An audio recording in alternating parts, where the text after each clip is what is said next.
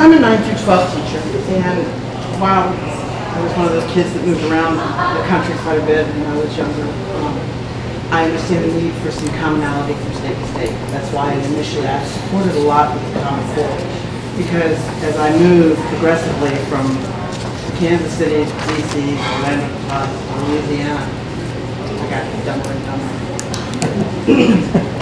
So we need some commonalities and common standards. However, I think we've gone over the top because we were promised less with more depth, and we have more and we're skimming the surface. I have kids that are leaving my classes who don't have a real understanding of some of the mathematics I've taught them because we don't have time to focus on it. Let alone if they don't do well, we go back and reteach. The time doesn't exist because I have all of this material I have to cover within a year. I agree with you. I think we need to set something up because not every kid that I have is college material. They're not going to college. They don't need Algebra 2. They need something that's more practical. I used to teach a consumer math class. They did away with it. Okay? Those are the kids that walk up to me on the street and say, thank you. I really use this stuff, you know? And I don't know how we fix it. I don't know where we go when we study some of these other societies that come up with these solutions. I know that NEA spent quite a bit over and visited overseas, but what are you going to do to help us get some of these kids who are not college bound to buy into the importance of education? That's the biggest problem we face. They see no value in learning. How do we change that? I think a lot of what we're talking about with social emotional learning and the trauma-based care really helps these kids connect to each other and not be so afraid of school and afraid of their teacher and afraid of learning, because they're in an environment that people care about them and they're loved, to break it down.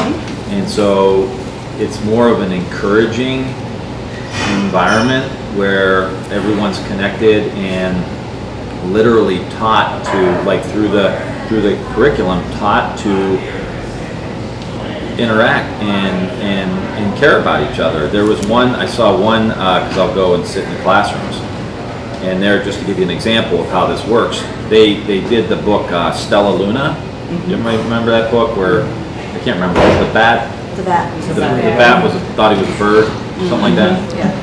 So they go through this whole thing and they read the book about the bats and the birds, and then the bat found out it was a bird at the end, and the bird found out it was a bat at the end, but they all got along. So the exercise after that was they created this Venn diagram, and they put, okay, what was the bat like, what was the bird like, and then what in the Venn area, what did they have in common? And then the breakout session was these kids would get with each other and they would have to do the same thing. What do we have different and what do we have in common?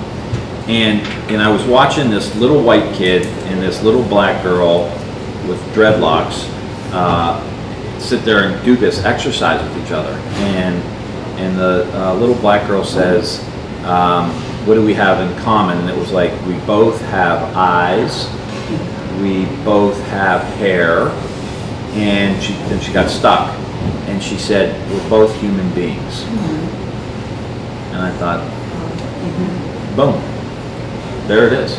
And I think when you connect with kids and have them connect with each other on that kind of level, that the fear goes away, which is basically why kids are afraid to learn, right? They don't like learning, they're afraid.